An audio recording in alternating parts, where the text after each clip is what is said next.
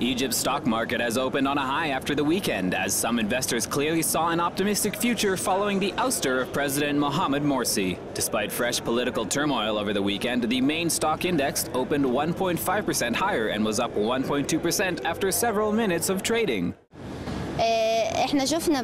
We saw on the second day of the military's resolution a very clear rise in the stock market that we had not witnessed in years. We had very good volumes of trade and the figures were high. The investors were clearly not worried and were entering the market. Today and after the recent events, we expect the volume to be lower. We expect there would be a lot of selling, but it was still less than expected. There were drops, but it was not significant compared to what we expected. It is normal that after a surge there will be a period of stabilization, because it is a gaining profits period.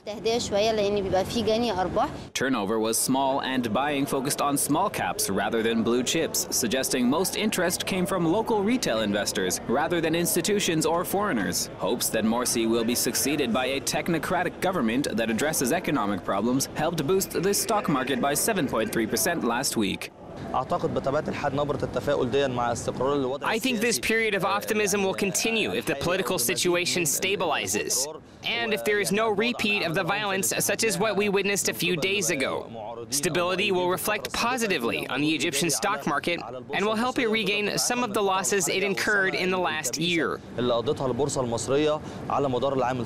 Despite the stock market optimism, however, the economy is still faltering. At a time when Egypt can ill afford to lose foreign aid, U.S. President Barack Obama has ordered a review of its annual $1.5 billion military assistance, as required by law should the country's military oust a democratically elected leader.